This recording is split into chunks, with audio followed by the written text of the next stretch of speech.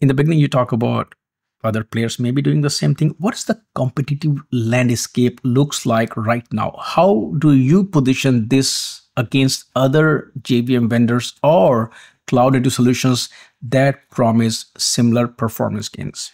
Well, we just had a very significant announcement about one of our biggest competitors just last week, which was GraalVM, which GraalVM was another tool that played in this space, was used mostly, I think, for Lambda services and so forth. And the Java team announcing that it was going to discontinue its involvement in GraalVM.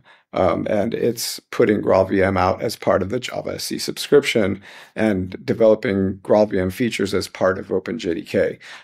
So that was a big shift in the competitive landscape there.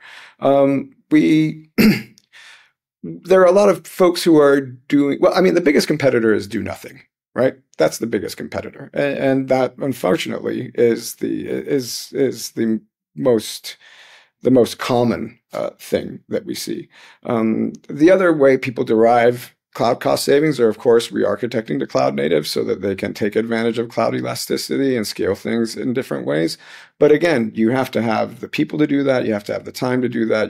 That has to rise up to the top of and very few people will do complete re-architecting just to get cloud. That's a very tall ask for a lot of engineering teams to just do that just to reduce your cloud costs.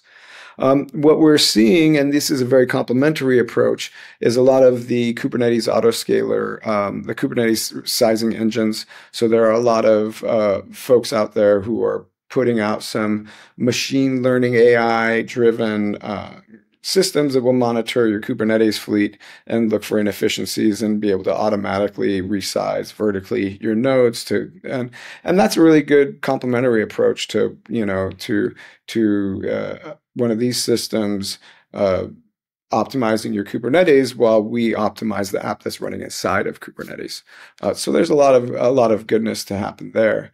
And then also you see OpenJDK is not Java, the Java language itself is not standing still.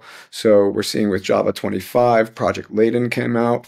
The Project Leyden engineers are very upfront about the fact that they base much of their approach on the Ready Now technology that Azul Platform Prime has had in production for 8 years now. And so they've got some experimental stuff coming. We are very excited. We are engaged with them. We think it's going to be very exciting to see how we can collaborate on making some of these problems be solved inside of the Java language itself, the JVM itself. And so yeah, I think there's a lot of exciting stuff happening in the community around this.